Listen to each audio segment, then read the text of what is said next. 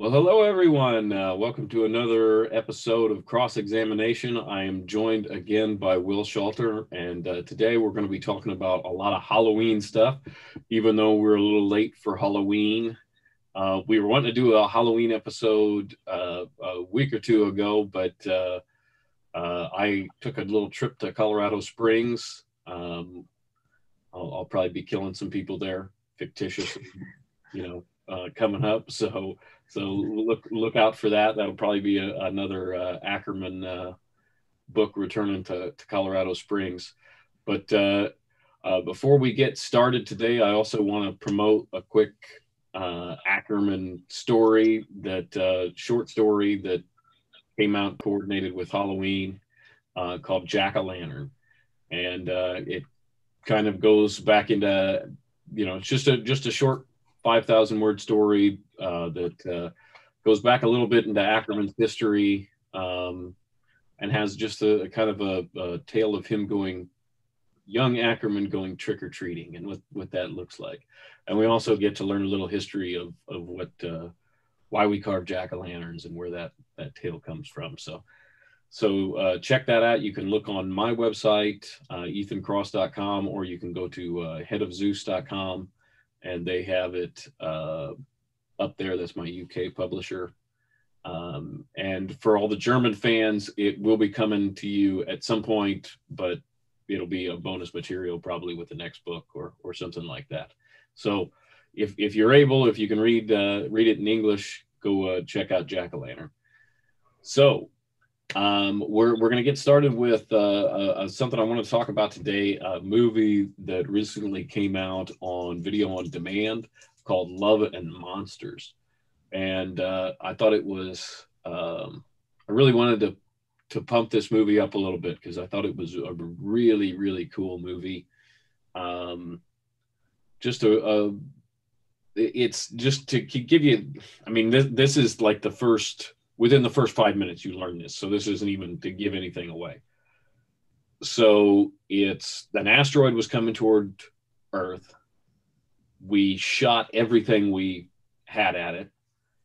And the chemicals and fallout and everything from that, we blew up the asteroid, but now this stuff came down and created this monster apocalypse. So all cold-blooded animals mutated into giant form. So cockroaches are 30 feet tall kind of thing. So people are no longer living on the surface of the earth. It's like 7 years after the monster apocalypse. And this one dude who is like in a bunker finds out, or he has learned that his love, who he was separated from when they were teenagers, is 80 miles away in another bunker. And so he is going to go across the surface through the monsters to reunite with his lost love. And it's such a cool movie with a lot of heart. And it was just, I had a lot of fun with it. I think it's a really good special effects. I thought Dylan O'Brien, I don't know if you know are you familiar with Dylan O'Brien, Will? Who's Dylan O'Brien? He was I believe he was on a Teen Wolf show. I didn't watch that. I know my son was into it. He enjoyed it, but he also did the what was the name of it? It was the Mitch Rapp American Assassin, Michael Keaton. Okay. Yep. Did you see that? Mm-hmm. That one? Yep.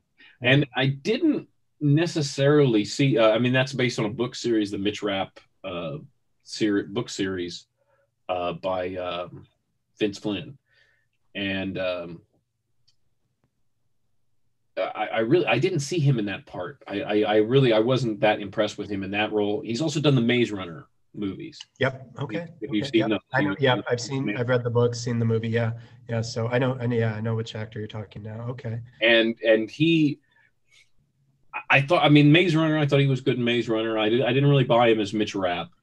But in this movie, I thought he was perfect. He was just, just kind of that quirky hero, but kind of I'm going to go do this thing, right? That's not really I shouldn't do, and it really ensues, and it's kind of scary, and I mean, he really, it's the movie starts out when all this happens, and you have this like part where they're attacked by an ant, and it's almost like a scene from Aliens.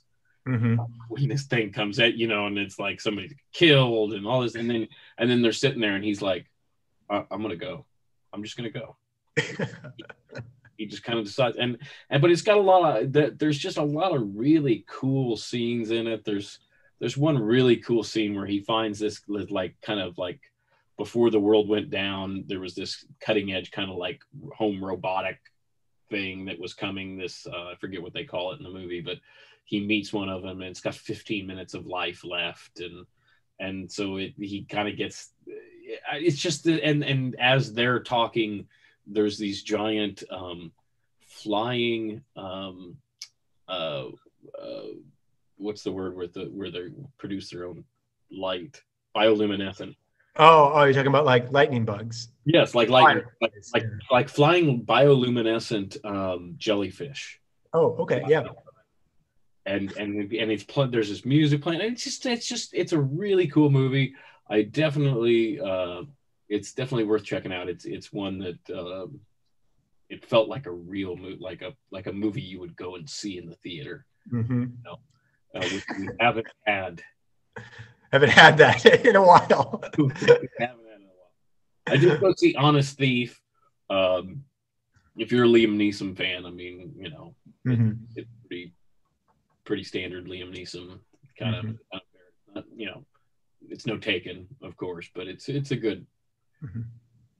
Action film. But yeah, Love and Monsters almost felt like, I know it wasn't that big budget film, but it felt like that. It felt like it could have been, even though it was a smaller budget film, it felt like a tentpole type movie.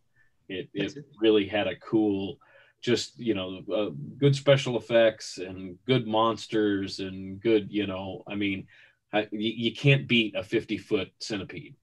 No, of course not. Yeah. I mean, that's terrifying. It's got some really cool, scary monsters in it, and so great movie to check out if you're still looking for something for Halloween, and if you're still in the mood for scary stories, we also have a few books that Will and I would like to recommend to you. So Will, why don't you go ahead and jump in and tell us about your choice. Well, since Ethan, since you're doing, short story and everything, it made me think about, what about, short stories? And when you asked me about this, a couple of weeks ago, because short stories don't oftentimes get the big publicity or anything like that. So the book I want to recommend, I have it here, is Roald Dahl's Ghost Stories. And you can probably get it, on Amazon, no problem, or any. It's widely published, but not very often seen. So it's a collection of short stories. It's not short stories that he wrote. Rather, it's him. He did some research at the British Museum, and I guess he asked for all the ghost stories, basically ghost stories for the last 50 years. This is in the 1950s. He asked for these things, and the librarian gives him all these ghost stories, and he picks out like his 12 favorite, and he spent months reading this and going through this and all this and reading all these ghost stories, and he's like, these are the 12 best. And he publishes this book of ghost stories, and it's great because just a sense like a ghost story is so fundamental, right, to Halloween. And you even think about a short story like Sleepy Hollow, The Legend of Sleepy Hollow, very American ghost story, right? The Headless Horseman. I mean, that's older than America itself. I mean, the United States wasn't even, hardly around at that point. And we have this ghost story that is written, at the start of America. So yeah, he obviously isn't American, but so it's really good. Somebody actually said I told somebody I was doing a short story for Halloween, and they said, "Oh, so it's going to be something like Legend of Sleepy Hollow," and I was like, "No, it's not going to be near that good." no, No, yeah, it's like it's no, just no, right. no, sorry. You're setting Yeah, the bar a little high here. No, it's yeah, just gonna be a fun little story. It's yeah, not, you know, like yeah. I'm not going in for this, like, Right, right. think of To that. go, Can't set out to make it some legend, that yeah, yeah, especially what's so cool about that is how, I mean, obviously we've done a whole movie and of course they expanded on everything, and there was a TV show, Sleepy Hollow, and all this, but just from that short story, but it was a self-contained right, thing, and that's hard to do, to take a whole, real story that has a real beginning, middle, and end, and compress it into right, that short form. That's actually what my worry was with the Ackerman story that I was doing. Wasn't, is it going to be, oh, how can I make it long enough? right, It's, oh my gosh, is this thing going to end up being 50 pages? Is this going to be a novella by the time right, I'm done with it? I mean, I'm like, I just want to do a short story for the right. thing. But it ended up working out, I think, about five to 6,000 words. So, Okay.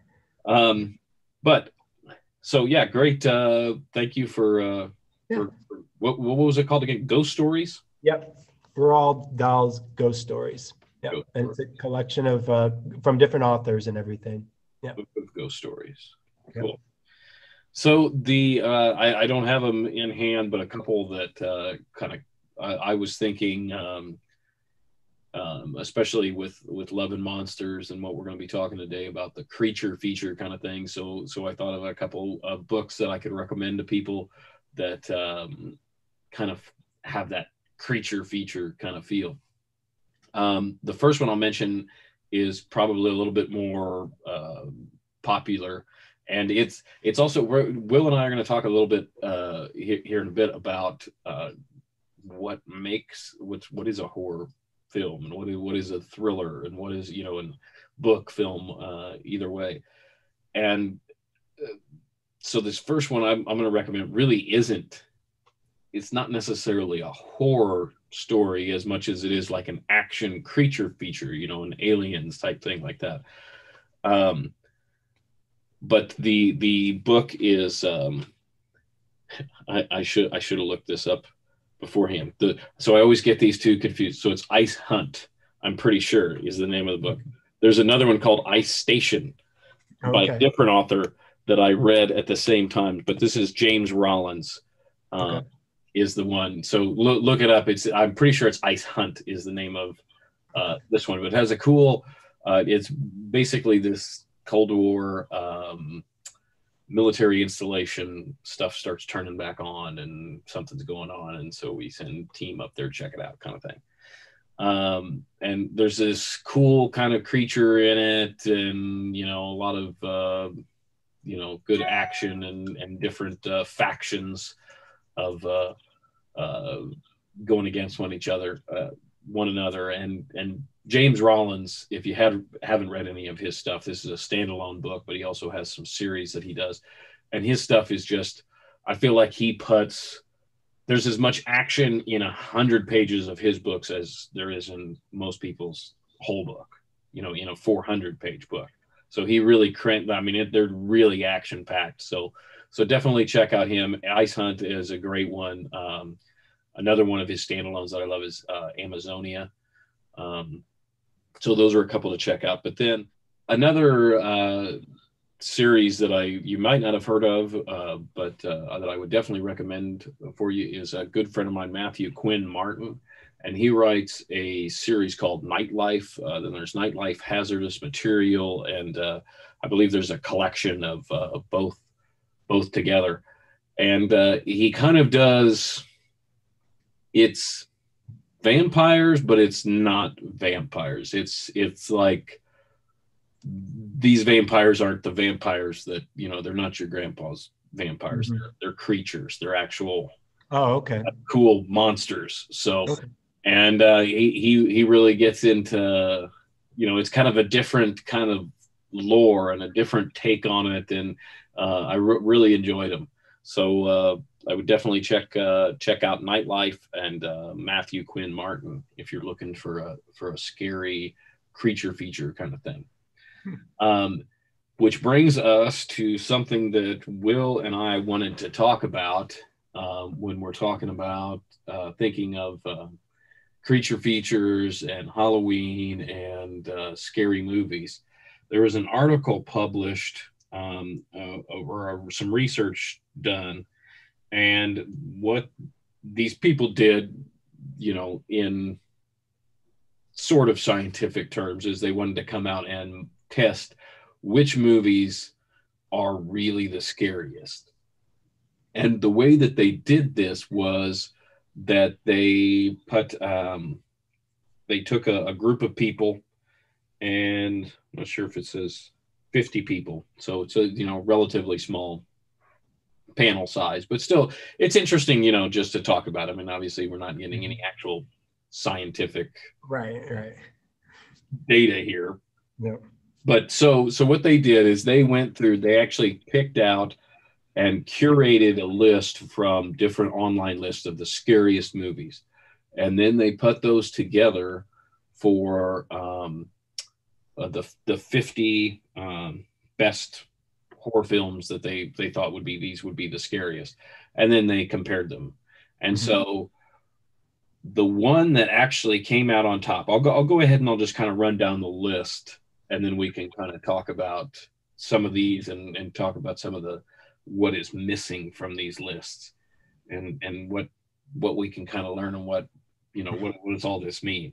So the way that they determined what was the actual scariest was that they monitored the person's heart rates, and they found the ones with the highest average heart rate. So as you're watching the movie, where is your, like, the whole time you're in a sense of elevated heart rate, you're scared, your fight or flight instincts are kicking in.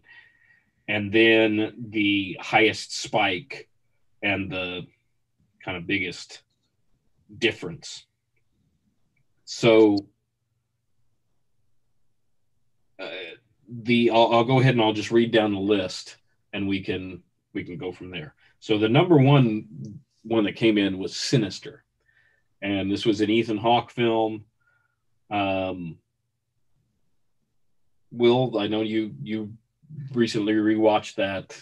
Yeah. I know you weren't too surprised that this was. It just hits all the marks, right, of what would be a scary movie, and the fact that I think it's kind of one of those things. It's like we haven't seen it. It's 2012, so it hasn't aged yet. We haven't seen the aging process on it yet, like some of the other older ones down the list. But Ethan Hawke does a great job. He's actually a writer in the I don't know if the audience remembers, but he plays a writer, and he's trying to come up with his next big hit. And he happens to purchase a house, and his family stays in the house. And it happens to be the house where this family is hanged out in their backyard.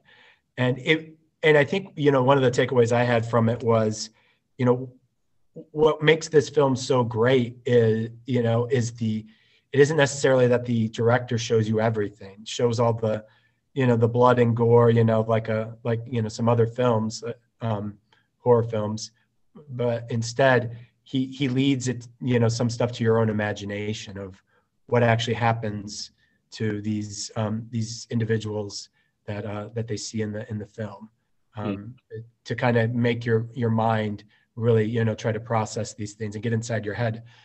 Much like a scary book, a scary novel, because it's all happening in your head. Yeah. So.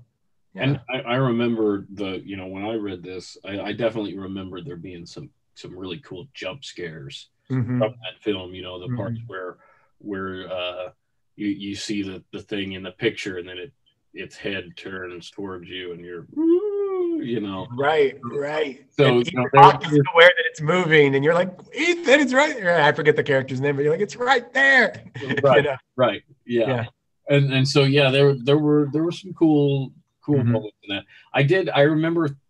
I specifically remember thinking at the time when that came out, though, that the scary kid thing was really being overdone at the time. Yes. Yeah. And so it's interesting that this one kind of, but I guess it had that the kind of demon character. I don't Right. remember exactly what its name was. It was something like Ra's al Ghul, just like, from That's it. Yes, Dark Knight, something weird my like that. dad actually was like Yeah, Ra's al yeah. Ghul, but Yeah. Al but no, Ghul, or I don't remember, But yes, yeah, I think the difference was, what, because you're right, in the end, it's it right get to people, but it's the daughter. But throughout the film, you never see the daughter do anything. It is, it turns out to be kids that are, doing these things. They're possessed by that demon well, yeah, character. but yeah, and a lot of the scares are like ghostly little children kind of thing. Right. And Right. But it's so not that was a big thing at the time, right. the ghostly children. Yeah. And it's interesting that a lot of these ones right here at the top of our list are going to be um, Bloomhouse, Yeah. Yeah. which Bloomhouse just can't say enough good things about them. No, I mean, standard now. I mean, when you're talking about the horror genre, you have to. Yeah, I mean, when you think horror, they've really come in even in the last. I don't even know how long they've been. I mean, I guess they've been around for a while because Insidious is Yeah.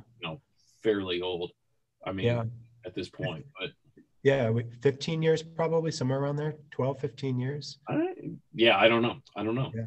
Yeah. I don't know what their actual first real one was. I mean, I know Insidious, Conjuring, all those, when they were rising up, but I don't know where the starting point was. But anyway, the next one on the list also, I know a Blumhouse film, Insidious, which I think if you have not seen Insidious, that is one of the best.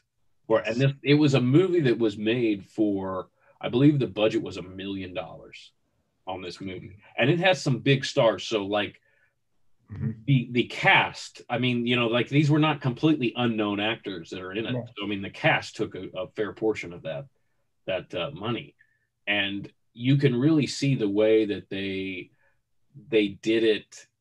It was just so well done, as far as like the special effects, not going over the top, but yet it was just so creepy. And you had this world. It opened up this whole new world. And I don't want to give anything away about it, but it's more than a ghost story. That's what I like. I like, unless it's just a really exceptional ghost story. If it's just a ghost story, those usually don't do much for me. And actually, I think that some of the, specifically like third Insidious film, really just kind of it was just a ghost story. There was really nothing cool or different, or and so, but Insidious, great one on here. Next one, another Blumhouse one, The Conjuring. I actually far prefer The Conjuring 2 to The Conjuring, which The Conjuring 2 is a little farther down the list at number 7. Yeah. Conjuring 2 is when they're in England, right? Yeah, and you've got the family that and loves Conjuring 2. I think Conjuring 2 and Insidious are definitely the couple of the best horror films of the past 20 years. I mean, right. A little bit of information on like Sinister. What the average beats per minute was 86, and then the highest spike was 131. Actually, the highest spike out of all of these was Insidious with 133.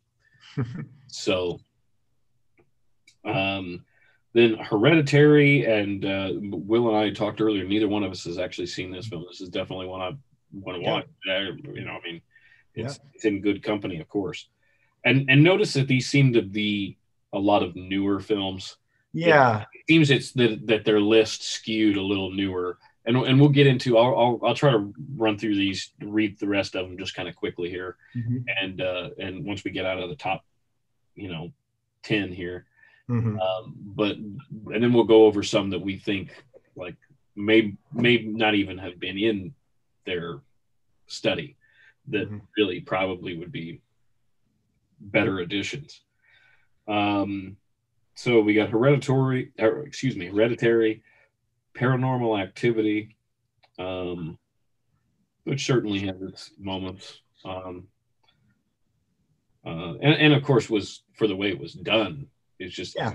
that it was actually that interesting when it was all just, you know, Yeah.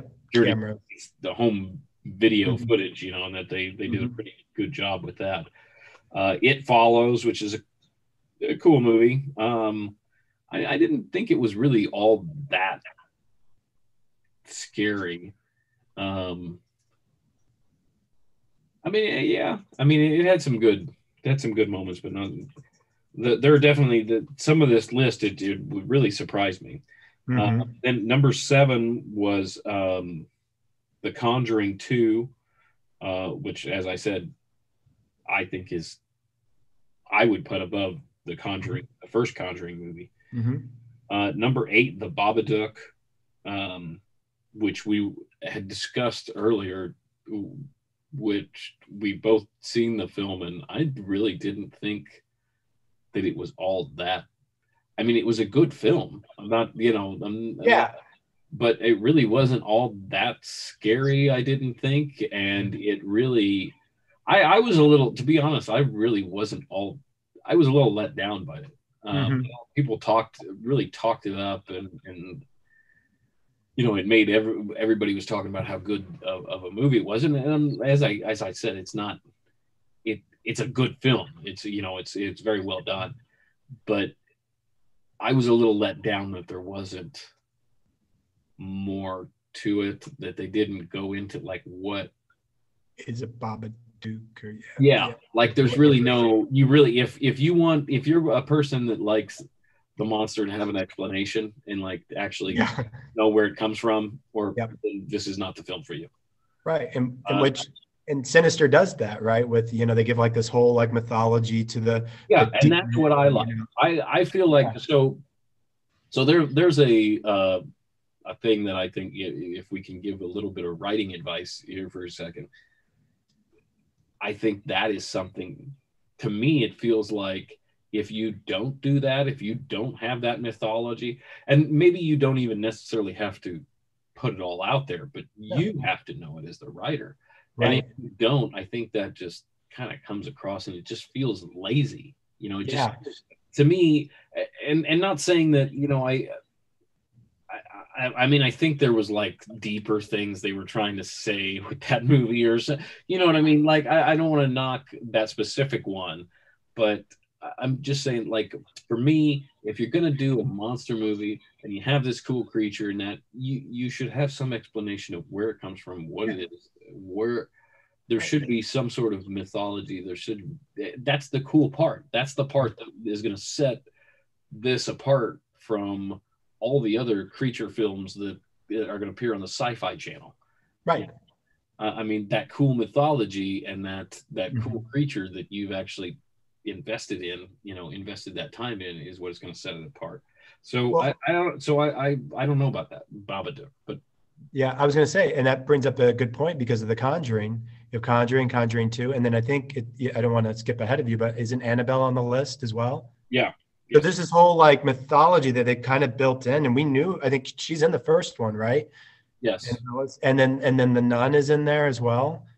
hmm, I mean, so they create. You can almost see like they almost had this like Marvel cinematic universe kind of playing out in the first Conjuring, that we're gonna kind of do that, and underline it could have just been nothing, but the reality was that they kind of built in mythology even in that sense, their well, past. and the interesting thing that I've noticed them doing is they'll like throw out, like, if you notice in, what movie was it? I think the Annabelle Comes Home one.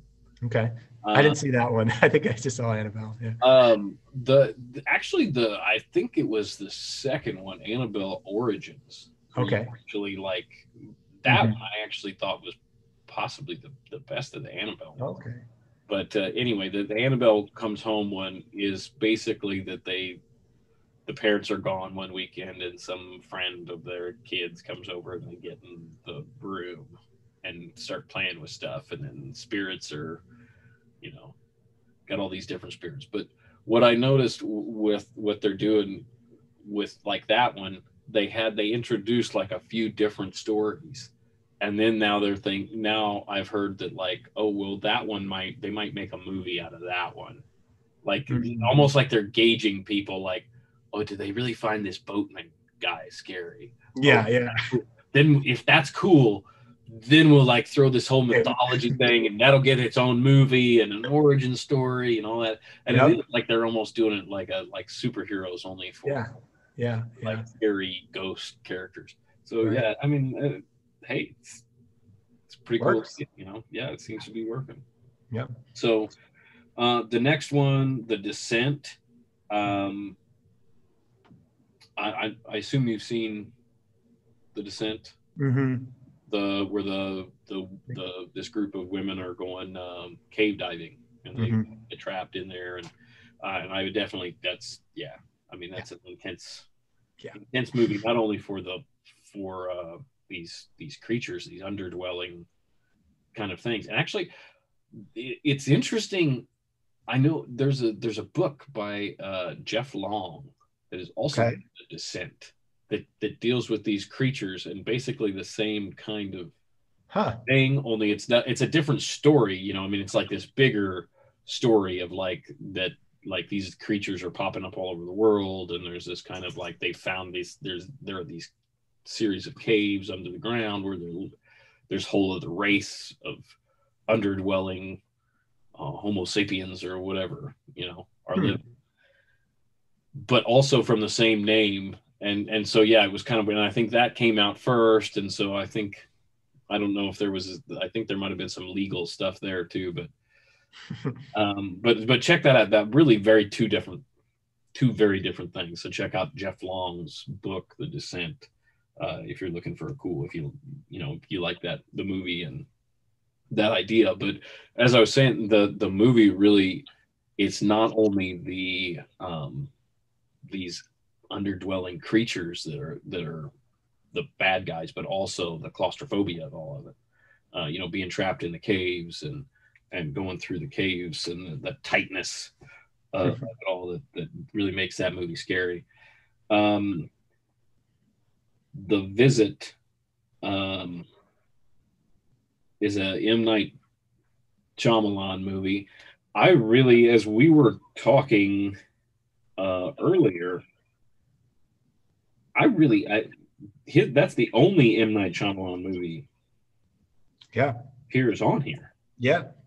And I totally would not put that wasn't even, I mean, that movie was like, had some moment. I mean, it's a good Yeah. movie, but really I wouldn't even put that as one of his No. top. No. As we were talking about, Signs really was such a better horror film. I mean, really, I think, Sure. uh, I mean, if you take away the whole Unbreakable um, trilogy, Mm-hmm. um, I think that's probably his best work. And there were some Yeah. really great moments. Mm-hmm. One in particular that comes to mind where she comes in and says something like, I don't remember the exact line, but she says something like, "Daddy, can I have a glass of water? And there's a monster outside my window," or something like that. And he goes in, and of course he doesn't. You're thinking, go.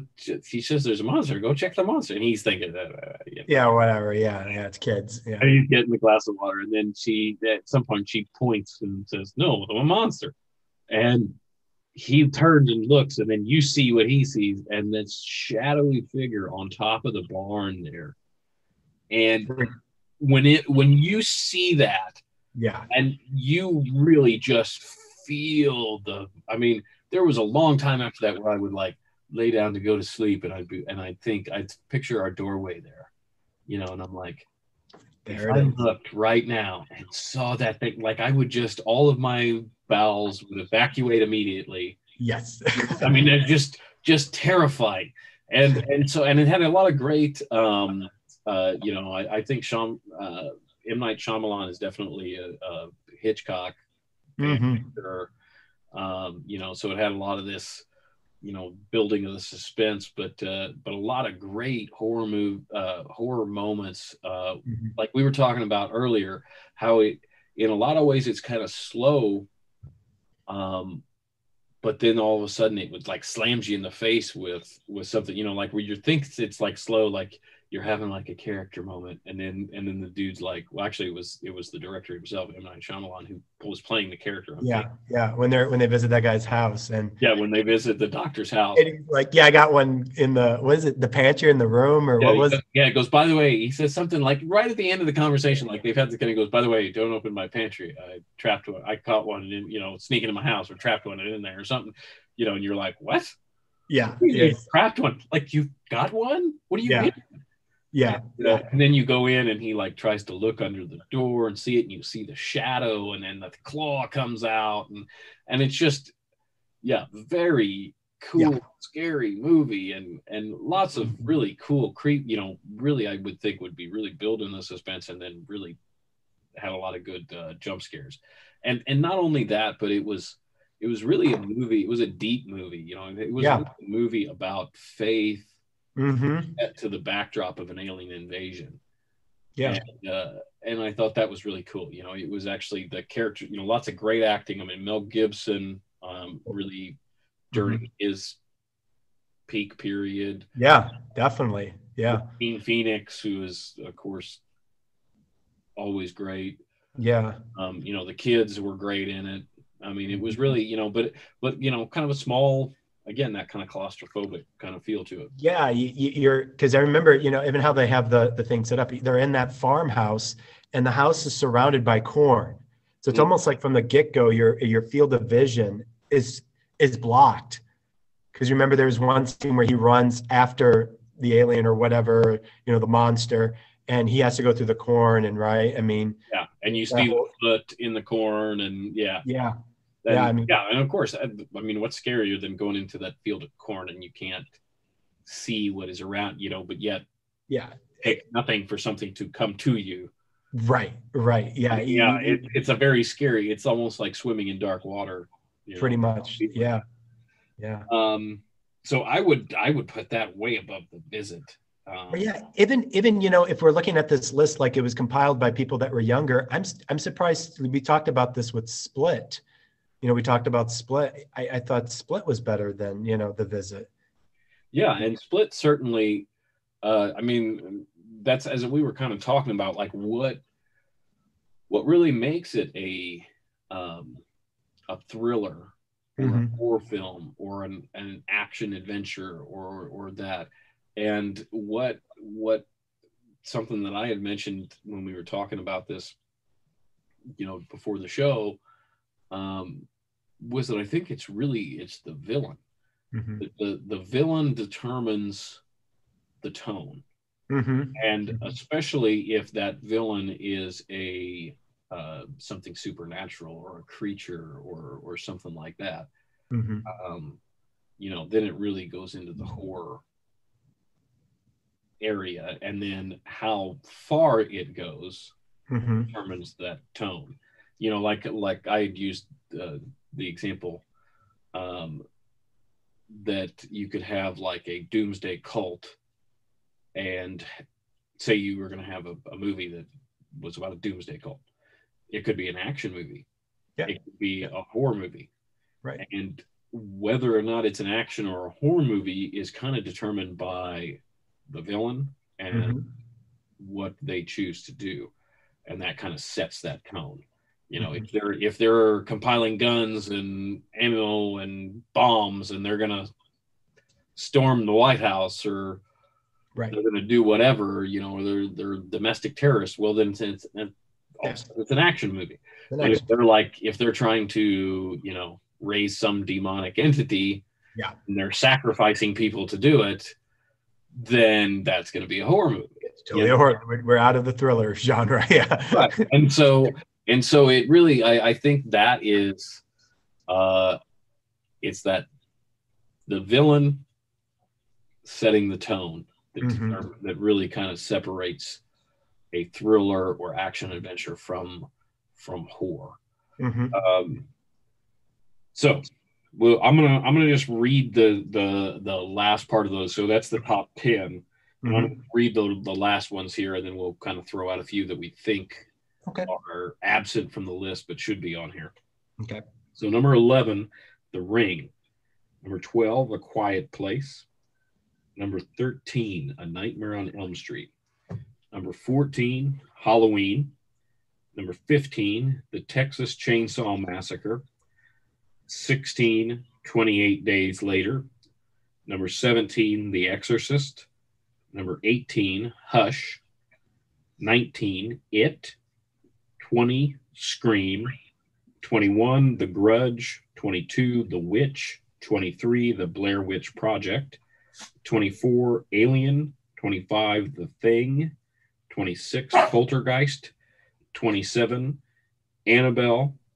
28, Friday the 13th. 29, The Orphanage. 30, Dark Skies. 31, Wolf Creek. 32, The Omen. 33, The Shining. 34, Get Out. And 35, Audition, which I haven't seen Audition. I knew that one. No, I didn't know that one. Yeah. Um, so of course we've got a representative here of all the different um, we've got the big slasher guys. We've got Freddy Krueger. We've got Jason Voorhees. We've got Michael Myers with Halloween. We've got what was it on there? We got the Texas Chainsaw Massacre. Mm-hmm. Of course, The Exorcist is another one that a lot of people have claimed to be the scariest movie. Mm-hmm. So a lot of these make sense. A few that the biggest one that came to mind. Well, first of all, let's talk about number 24 on this list, which I think it should be way higher. I think some of these ones that like talked about the Babadook and some of these Babadook ones, is I'm Alien. No. Yeah, I mean, I'm really surprised by some of these here. Yeah, like the Babadook, like Alien doesn't even have its listed on this on what I've listed. It's far enough down the list that it doesn't even have the beats per minute listed. And I'm like, Alien, like terrifying movie. And something that we did talk about, I actually far prefer. Alien is a great film in its own right. I mean, I love it. Actually, I actually listened to the an Audible drama. It was about a 2-hour Audible drama that was based on a original script for Alien 3. Oh, okay. Abandoned script, and they actually got Michael Biehn and Sigourney Weaver. No, Sigourney Weaver wasn't, but Lance Henriksen. Okay. Yep. And so he was Bishop in the story and all that. And so it was like it took place immediately after Aliens. Right. Go up and Hicks is in it and all this kind of stuff. And it was interesting because I saw there were a lot of elements. Like if this was the actual script, I don't know how much tinkering they did with it to turn it into this audio drama. But if this was the actual script, it actually everything that came after it just basically just stole ideas from this script. And I'm not saying this was it. Probably I listened. It was not knocking it, but it wasn't the sequel to Aliens that I wanted. But it had a lot of like you could see where Alien Resurrection took ideas from this. You could see where Prometheus and was the Revenant Alien. Oh yeah, Covenant. Is that it? Covenant. Alien Covenant. You can really see where they took some ideas from it, and it's like alien human hybrid, and the idea of not having to this kind of like a virus type thing, which I really didn't like. I thought didn't like that aspect of it. But so there was kind of that.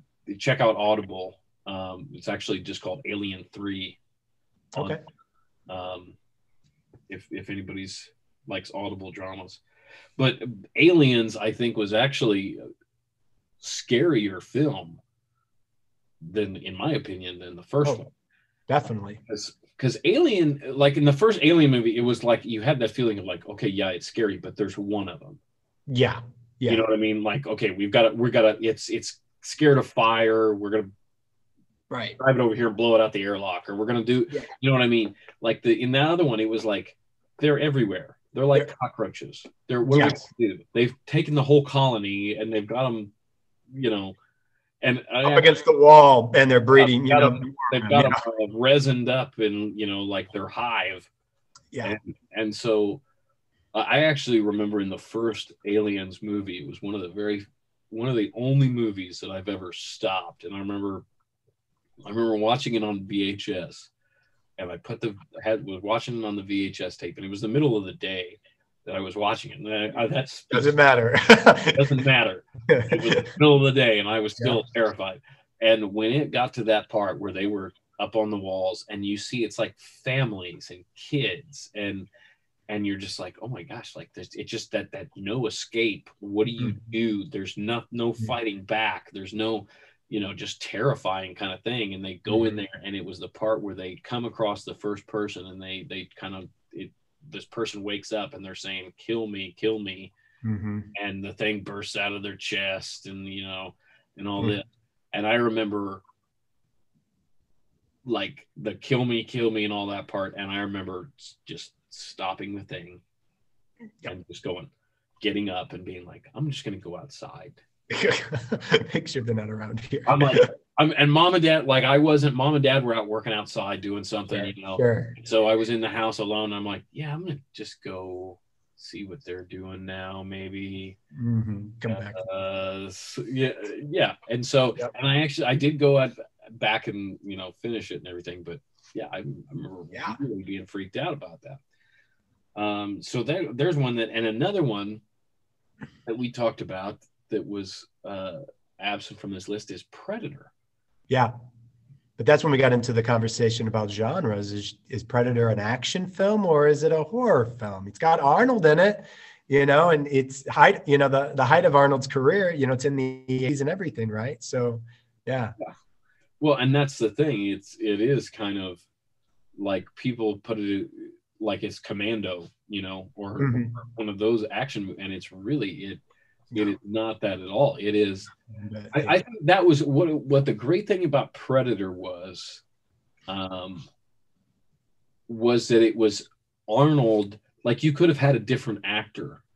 It wasn't awesome because Arnold was in it. No, it was awesome, and you could have had any actor. Yeah.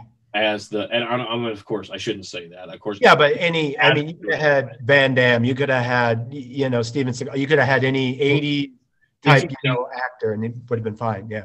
Interestingly enough, they did have Van Damme. I don't know if you know this story. Van Damme was originally hired to play the alien.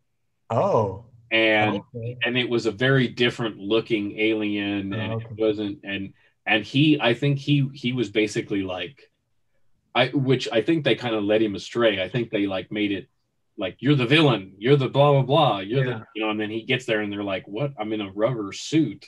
You never see my face. Never see my face? Like I don't speak. Like what? Yeah. And I think he was kind of like, this isn't what I signed on for. Yeah. So anyway, then they got Kevin Peter Hall, I believe is his name. Okay. But yeah, he got the big guy for Predator. And that was the cool thing, is it was like Arnold was so tough, and so you so believed how tough Arnold was in that movie, but then here's this thing that Arnold's no match for. Right. So it really,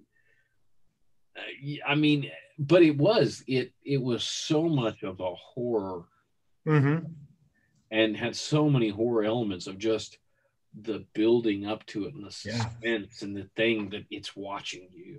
Right. And there's this, and it had this cool creature, and just I really think, I don't know how, because that one too has that sense of like, what do you do? How do you fight this thing? Yeah.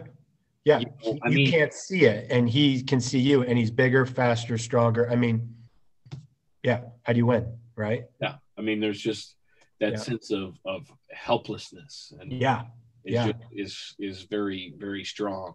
Because even you've got these guys that are like these toughest guys in the world, and they're helpless Yeah. against this thing. And Yeah. so, it really kind of creates uh, that sense. Hmm. So I definitely would think Predator. Yeah. I mean, you don't even see the creature No. until all of them are pretty much dead, and Hmm. it's just Arnold, and then you kind Hmm. of isn't actually. I remember when I first saw Predator, we had like a partition in our living room, so there was Okay. like a hallway, and then there was a partition here, and you could see the TV from Okay. outside. So what I did was as I don't know how old I was when the film was rented, but my Hmm. mom and dad and their friends or whoever was Okay. there at the time had rented this movie and were watching Predator, and I wasn't supposed to watch it because it was, like, you know, R Right. rated and Right. scary Yeah. and all this. Sure.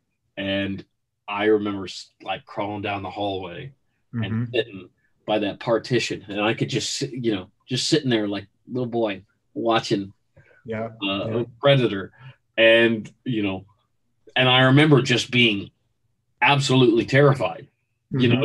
Just looking at like, oh my gosh, you can't see it; it's invisible. And what is it? And what And then I specifically remember that first scene where you kind of get your first glimpse of the creature where it's been injured and it's kind of repairing itself and it screams, Hmm. and just yeah, great movie. And I really I don't know how that would not be higher on this list. Yeah. Very, Again, very strange.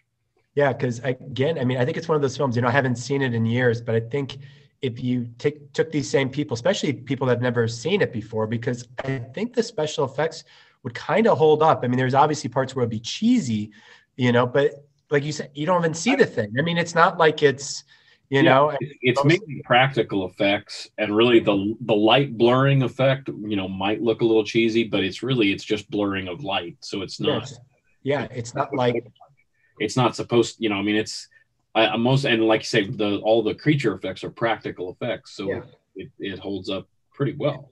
there's no CGI really. Yeah, exactly. I remember watching it, and I saw the television version. And what made that was terrible, because I watched it as a kid, so you could watch it on television, right? That's how I got away with it, because who cares? It's on television. And the problem was commercials. Mm. So I'm sitting there as a kid, my parents, it's like a Saturday, right?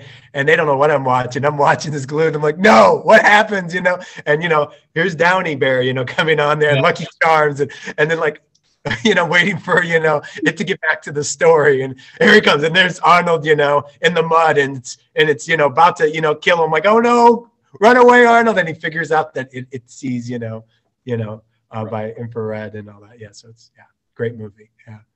Yeah. Yeah, yeah, like talk about suspense killer. Right. Yeah, Yep. kids these days don't really know what commercials are. No clue. Yeah. Speaking of which, I was in Colorado Springs recently, and this is totally off topic, but I was Okay. walking along. We were going to the Royal Gorge Hmm. train that goes down along the Arkansas River there, the Royal Gorge, and I'm walking along, and there's a phone booth. And I was like, oh my gosh, a phone booth. And I'm like taking a picture. I like Yeah. wanted to get in there. We were on our way to get somewhere else, but if we weren't, I would have stopped and like call, because I wanted to call people and be like, what year is it? Is it like 1984 right now? Am I calling you from the future? Like, is this a time machine? Yeah. Like, Why is your phone? what is this strange object? Right. So yeah, Right. I mean, you don't even see them in like, I don't even know No. like New Jeez. York and places No. like that has phone booths anymore. So it was crazy. Yeah. That I saw in the picture, like I didn't. My wife asked me like, "Did you go up and see if it actually had a ringtone?" Yeah. But we see in the picture there's actually a cable going out, like a new looking conduit Right. box and everything. Right. So I'm thinking this is an actual payphone. Yeah. I think the last time I saw a payphone was like the international terminal in Chicago, because the idea is you don't have a cell phone in America. You call up, who's ever picking you up, or, but I think they got rid of those now too. I mean, I just don't think. Yeah, really see them anymore. yeah, it's crazy. It's crazy. Yeah. All right. So what are some of the other ones that ones that are kind of conspicuously absent from this, a horror franchise, Hellraiser. Yeah, Hellraiser. Yeah, yeah, I mean, definitely. Well, I mean, I think yeah, terrifying. yeah. I think who does? I mean, Clive Barker, man, he the gore and especially actually, I think the second one was I thought Oh, a little actually even more terrifying. yeah, That they that kind of, more because it was more they kind of go right together. This yeah. actually I if I remember correctly, and I wouldn't swear to this, they are actually the book that they're based on was actually both of them. Oh, and they just split up the book. And That would they make sense. And and so yeah, and they kind of like put an ending and so I think the first two, and then after that the series kind of goes yeah, it just goes bonkers. Yeah, yeah, and then yeah, they became just kind of horror schlock movie. yeah, yeah. I The mean, first two you can actually, and the same thing with other ones on this, the Friday the 13th ones and Halloween. The first right. the first couple Halloween, the first Halloween movie, Class. Yeah, classic. You just can't dispute. It's a serial killer movie. yeah, yeah, yeah. And he's just a really cool serial killer. I mean, there's not a whole lot of difference between something like that and something like Silence of the Lambs. Right, But then other ones they get into more that's okay. Now he's supernatural, and now he's this. right. Yeah. We kind of get off the rails. You mentioned Saw. Remember, none of Yeah, the Saw movies were on this list, and we're kind of like, I get it, why Saw, 5 or 6, but I mean, yeah. The first Saw film. I mean, definitely why wouldn't it be terrifying. I on this mean, list? where you really have that sense of you've been kidnapped and you're thrown into this thing, and now you've got to do something terrible, Right. like saw off your own foot. Of course, Yeah. where the thing comes from, Yeah. and much more terrible things than that. And of course, then with each one, it gets more gruesome and more inventive and things Mm-hmm. like that. But the first one there, another one that comes to mind as we're talking about like Saw and stuff is like Seven. Oh, We yes. did, and what I've Right. noticed with this Yeah. list is that they've skewed more towards like the supernatural stuff, but we've certainly Right. got a few, Halloween, Scream, Mm-hmm. few ones like that where it's not a supernatural villain. So Mm-hmm. if you bring in ones that are like Silence of the Lambs, Seven, things like that you could probably consider more of a thriller or a Mm-hmm. suspense, but they're definitely bordering on Yeah. horror territory. Yeah. Uh, Yeah. and as we said, you've got this villain that Yeah. is, I mean, it's pretty hard to say Seven is not. I A mean, horror. the Yeah. only thing you could say about Seven is that you're not seeing it happen. Yeah. It's all after the fact, and Right. so Who is this person that's doing these 7 deadly sin things on these people? Yeah. Yeah. right. Yeah. So you could say obviously if you were seeing any of it happen, then it would be Mm-hmm. easily a horror film, but otherwise. So I mean, yeah, there are a lot of ones that are kind of the Saw films. I definitely think Mm-hmm. could beat out some of these. Really, even like Get Out. I mean, Get Out is a great movie. I'm not, Yeah. love the movie, but as far as like to put it on a list of, Yeah. if you wanted to say maybe the best horror films of the past 20 years, okay, well, Yeah. Then it's in the conversation. But as far as this 50 years, 60, however far back you want to go, I mean, yeah, of the scariest, because that's what we're talking about. We're not just talking about yeah. I like mean, the best done or the coolest or the most original. right. We're talking about like what are the actual scariest Right. that your heart rate is elevated Yeah. the whole time you're watching, and then you've got these big jump scares and you're really terrified. Right. So Right. yeah, it seems kind of strange. What was the one I just mentioned that Well, we talked about Seven, and then you said you just mentioned I'm drawing a blank. You just mentioned you said you were talking about Get Out. You were talking about Get Out. Get Out. That's right. Yeah. Yeah, Get Out. Great film.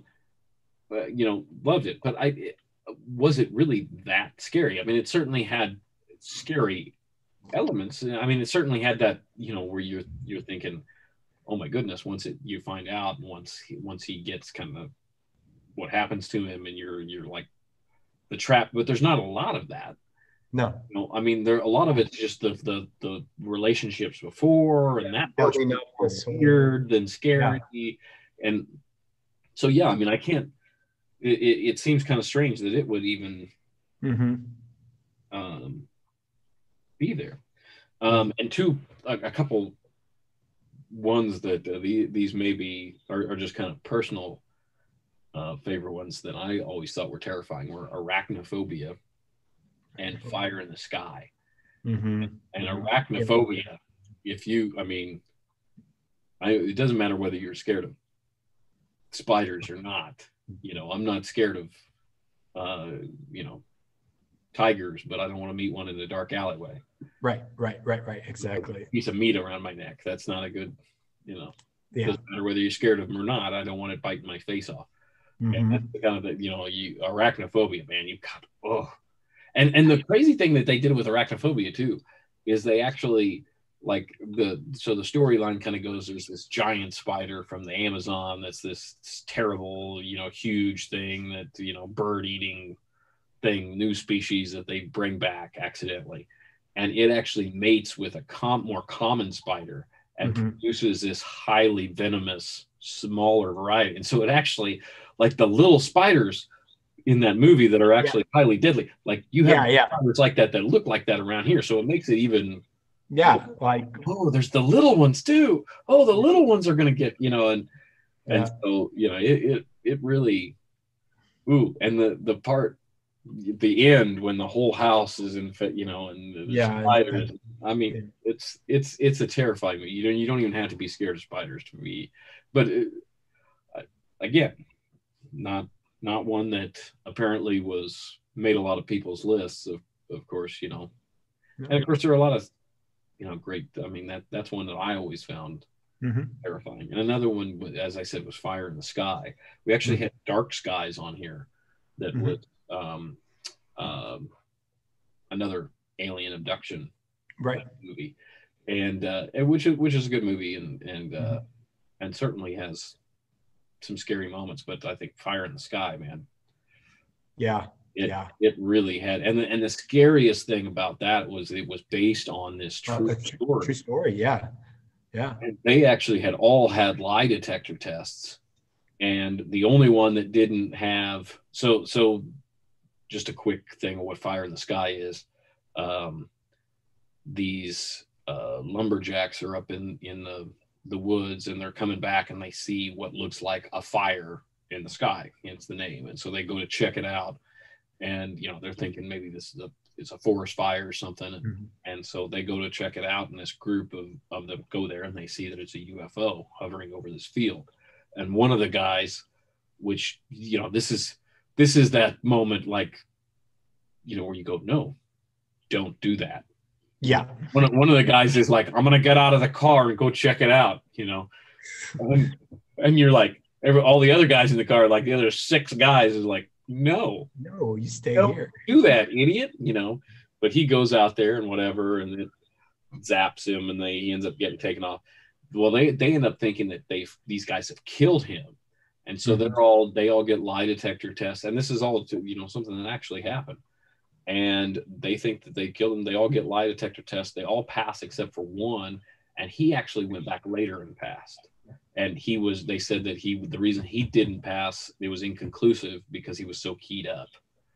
And so here's their testimony about what they saw, so it's really just a scary. And then you've got the guy who comes back, and when he comes back, it's several weeks later, and I forget how long they'd said it had been since he had eaten. The doctor, they're like, man, something, if they hoaxed this, man, they were messing with people's lives. I mean, this was right. I mean, this guy had eaten in like a weeks, or I mean, it was something crazy, and so he comes back, and then he starts having these flashbacks of what actually happened to him while he was up there, and it's just terrifying experiences. Yeah. So Yeah. another one that I think, you know, Yeah, why isn't that on the list, right? And you can see some of these, you can see there's almost like this gap there, right? You talk about Predator, you talk about Fire in the Sky, you talk about, it's almost like this 85 to 96 range that is hmm, kind of missing from this list. We have our early 70s, we have our late 70s Poltergeist and all these on it's the edges almost like, Halloween, but then it's just like 85 to 96, nothing. yeah, it's almost like That's, this list had like the classic. yeah, So the yeah. ones that are like the time established, like This is what you watch on Halloween. Yeah. ones, yeah, Mm-hmm. that have a franchise of blah blah blah. Okay, Mm-hmm. we've got them, and then we've got the new ones that are popular. Right. And Right. so that's kind of what the list seemed to be, these Mm-hmm. 50 movies that they tested. But it's still, it's It's a good, interesting. good list. Yeah, it's a good Right, it's a list. good list, and it's interesting, like the jump scares and just Mm-hmm. seeing kind of that hard data of oh, oh, that's a scary movie, you know. Mm-hmm. Mm-hmm. One that I think we probably should be getting off here, but Yeah. one that I will give a shout out to definitely check out on Netflix is called The Ritual. If you're looking Yes. for a good scary movie, have you seen this one? Yes. Yes. Actually, based on a book and by a British author, I believe, and Yeah. it's just, yeah, it's got a really cool monster, and there's one scene in particular that I'm thinking of, like where you're looking at these trees and the guy's kind of like, and he's looking and you're like, what's he looking at? And then you see this like black clawed looking hand just go and move away from the tree, Yeah. like where its hand, and the dude just like, whoo, and he starts running. You're like, and that's what you're thinking in your head, Yeah. like, run, Yeah. run, man. Exactly. Yeah. And yeah, and it's got a cool creature in it, and it's Yeah. different, and it actually has some heart. It's actually you Oh, care about the characters, and right. the what the kind of the basic premise was is that it's this group of guys that they each go on an adventure, and they alternate every year of who gets to pick what they're going to do. And they're out together at the beginning of the film, and they're talking about what they're going to do. And the guy whose year it is to pick, he wants to hike across Sweden, I believe it is, Mm-hmm. or one of the countries, Yeah. or Norway maybe. Yeah. And so he's talking about that, and then that guy actually something happens and he gets killed. And Mm-hmm. so then his remaining friends are going up to honor his memory, or going off Right. to take this trip that he wanted to go on. And they take one of them gets hurt, and they take a detour that they probably shouldn't take through the dark forest, and Yeah. This is a shortcut. bad stuff happens along the shortcut. Yeah. So yeah, definitely. If you're looking for a really cool scary movie, check out The Ritual on. It's a Netflix movie, I believe. Yeah. I believe it's. I think so. Yeah. So. Good film. Good recommendation. All right. Well, unless you have any others that you think we should talk about that should be on this list, Will. I think the only other one that comes to my mind, when we're talking about that middle, part that's kind of missing, Event Horizon. I remember being a very scary film. You had Sam Neill. It was about a ship that creates wormholes in order to travel through space, and they send it off, and then it comes back, and the crew's not there, and they're trying to figure out what happened to the crew. Only the crew isn't there, but something else is there. And I think the problem is, for some people, they look at it as like a sci-fi again, right? Going back to those things, but it really it's a horror film through and through. I mean, there's no way you can't, classify that as a horror movie. I actually saw something interesting about that movie the other day, where they talked about how there was actually a whole different vision that the director had, where he wanted it to be, I believe, be more of a horror film, and there was more horror elements that he was incorporating in things that they shot and different stuff. And so there was this talk about, like, can there be a director's cut? And what they said was that when the movie was actually done, they didn't have good um, stuff to keep preservation, and so Oh, the extra scenes and things that they shot, I think, have actually been lost to time. oh wow, it's just the film, just Just yeah. yeah, it's I don't know. Yeah, I don't. I mean, Wow. I had saw an article about it. So if you Okay. yeah, I mean, it's Yeah. look it up, but yeah, it seems that like kind of a sad thing. Like we're here. Yeah. Oh, here's this really cool director's cut that could be this vision of like this what could have been with this movie. Because that's Mhm. Event Horizon is one of those movies where I feel like I really liked it, but I felt like it could have been Yeah. even bigger. Yeah. It Yeah. could have been even better. It could have. It Right. was like one of those ones, like, oh man, that movie just could have been one of the Yeah. best, and it Right. wasn't. It didn't quite reach that, Right. and I so it would have been really curious. It would have been really cool to see like what would that director's cut have been. Mm-hmm. Mm-hmm. Yeah, exactly. Yeah, because it's almost, because I would play, I mean, you look at Babadook or something like that, like I feel like Event Horizon will age better, than Babadook, in the end, like Mhm. in that sense. But yeah, yeah, it would have been really interesting. I didn't hear that. I didn't see what else they included, because there were parts that it seemed like kind of Swiss cheese. It's like, okay, we kind of jumped too quickly. Like it would have been better to have a little bit more story involved in Mhm. it. Yeah. For Yeah. sure. Yeah. Well, I think we've covered scary Mhm. movies pretty Yeah. well Yeah. for all the Halloween enthused viewers out there. Yeah. So we're closer to Halloween than we are to Thanksgiving. So I'm Right. still in the Halloween mood. I mean, Definitely. I think that can continue on. Mhm. So Will, it has been great talking to you as always, and we will hopefully be coming back to you real soon with a lot of more. Movies and book recommendations and just trying to turn you on to cool stories. Thanks for having me, Ethan.